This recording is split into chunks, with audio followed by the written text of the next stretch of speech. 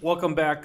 We're going to go over Update Your Resume Part 5. Step number 6, give your resume more wow. So we've all been there. We want to make our resume stand out. We want it to pop, so to speak. We all want somebody to look at our resume and say, oh, wow, this is the guy I want, right? But what exactly is the wow factor, and how can you get your resume to strike like that, to be the wow factor? How can we do that? The wow factor is the most important and valuable information about you as a candidate. It's the top 2 or 3 things that you want the employer to know about you. Those important things, so that they can be impressed when they look at the resume and they can't wait to read the rest of it. So the wow factor is also part of your personal brand. So it distinguishes you out from the other candidates they're applying for the same job. So it has to be prominent throughout your resume. It has to be there, especially in the beginning.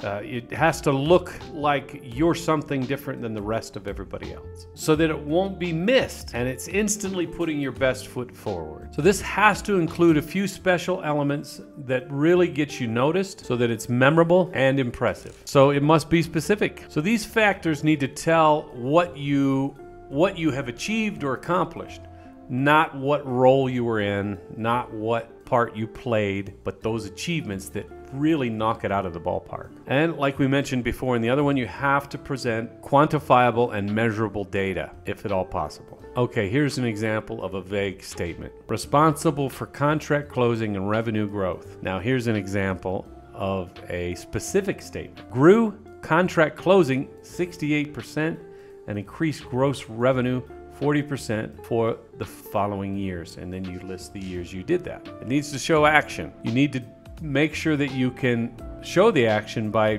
changing it from words like responsible for and duties included with action words like grew, developed, pioneered, or transformed. And again, that list is below of the 170 action verbs that you can check out and look at. They're going to help you to write a great resume. Again, where to include your wow factor. Now the wow factor can go anywhere in your resume, but it has to be in specific places. And these places, this is what we're going to talk about, where they need to go. The resume summary. I've never been a fan of a bland, just safe resume summary. I'm a huge proponent of what I like to call a career snapshot, and that's what that resume summary should be.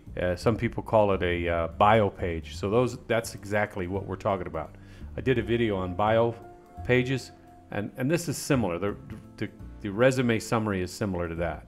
But it should be a career snapshot of who you are. So it's basically a beautiful picture of 2 or 3 of your wow factors in that particular bio. So it's going to have the most impressive and noteworthy information about you as a candidate. It gives the reader a quick glance at what you've accomplished throughout your career. So I also recommend that you do 2 or 3 of those wow statements. You don't want to overdo it. You don't want to put too much in there. But you also want it to grab their attention, so that you need to put a couple in there that's going to make a difference, that's going to impress them. You can also put it at the top of your resume as a personal statement, and it tells them a little bit about you in the beginning. So remember, when writing your statement, be concise. You don't want to be too verbose, which means explaining something with more words than necessary. You don't want to do that. And it's harder to say what you need to say in fewer words.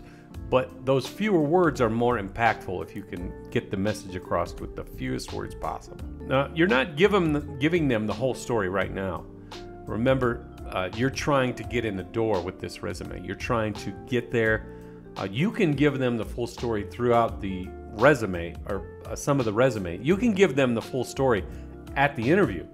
But we still have to go over a little further details in your work experience. So save room for that. You don't want to go too much.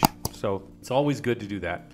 Thank you for being here. We're gonna be back next time with the rest of our tips on how to improve your resume. So we're looking forward to that. Don't forget to check the links below. Thanks, guys. Talk to you later. Ciao, ciao.